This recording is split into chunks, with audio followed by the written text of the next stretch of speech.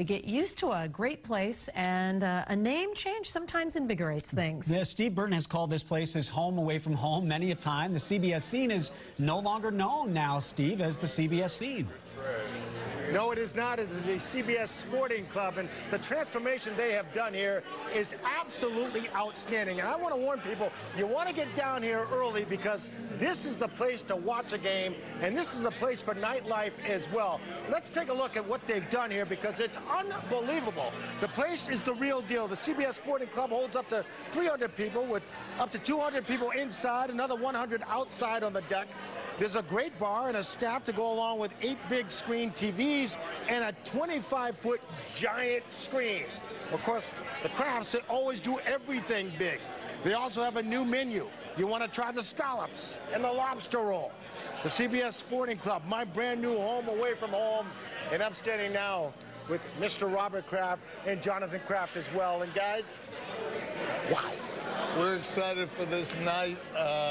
You know, we think back when we did phase 1, what was it, 11 years ago, and we opened up the CBS Scene, and like everything else, you know, comes in phases and evolution, and I think CBS Sporting Club is a place that all of our fans will want to come and experience. It's such an alive place. I think having Ed Kane run this, I think he's the best at running clubs and restaurants, and it's got a great vibe, and we invest a lot of money, and that's one big television. Well, that's what I was going to say. That's huge, 25 feet.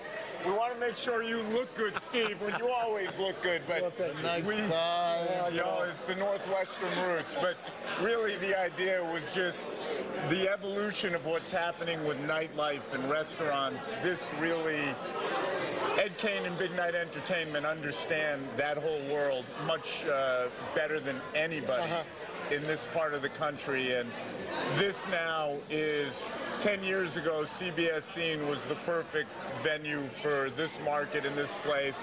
CBS Sporting Club is the perfect venue for the next 10 years. It seems like you guys always stay ahead of the crowd, the group. You always think of ahead. Well, we think about our first draft choice, Mr. Burton. He was always ahead of his time in what he did. And we, you know, as a family, we like to think we're still entrepreneurial. We always want to be at the cutting edge, and we know we have to look over our shoulder all the time if we want to stay trying to be the best. And so we're doing that in everything we do. We try to do it in that manner. You guys are the best. Looking forward to the season. I'll share with you one secret. Try the lobster roll. We'll try that. The sliders look pretty good, too. We call that trait. Guys, that's the story. Back to you from the club. Wow. You know what? We are really hungry back here, Steve, and it sounds and looks fantastic. Steve now owes us chocolate cake and a lobster roll. Yes, we're going to collect on that.